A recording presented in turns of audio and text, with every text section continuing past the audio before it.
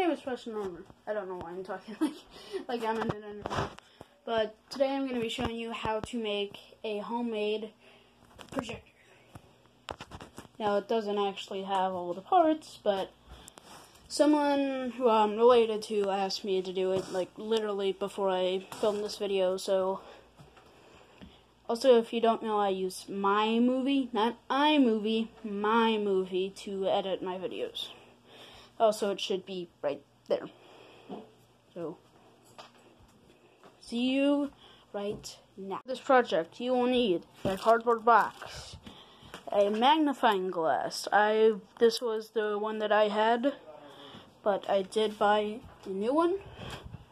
So, also you need a device. My phone doesn't lock because I have the one phone in the world that doesn't lock. I just dropped my phone.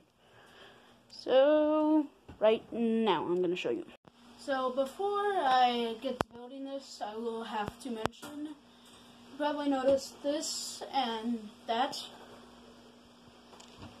That's because with this projector, at least with that magnifying glass, it has to be pitch black. As black as you can get it, which sucks considering that this camera does not focus in the black, even though you can clearly see it.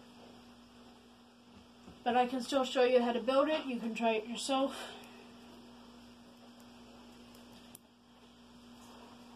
What you do is you place this underneath here like that. Oh shoot, I'm gonna have to blow this. You do that.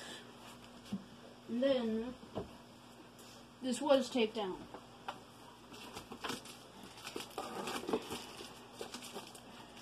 You make sure that it's about that height. And then you turn off the lights, play what you want to play. Actually, pull it on. Can you see this? Camera. Oh shoot, I'm gonna get them out fast. But it is projecting. I got asked, like I said at the beginning of the video, I got asked by a relative to make this video because she needed to know how to make a projector.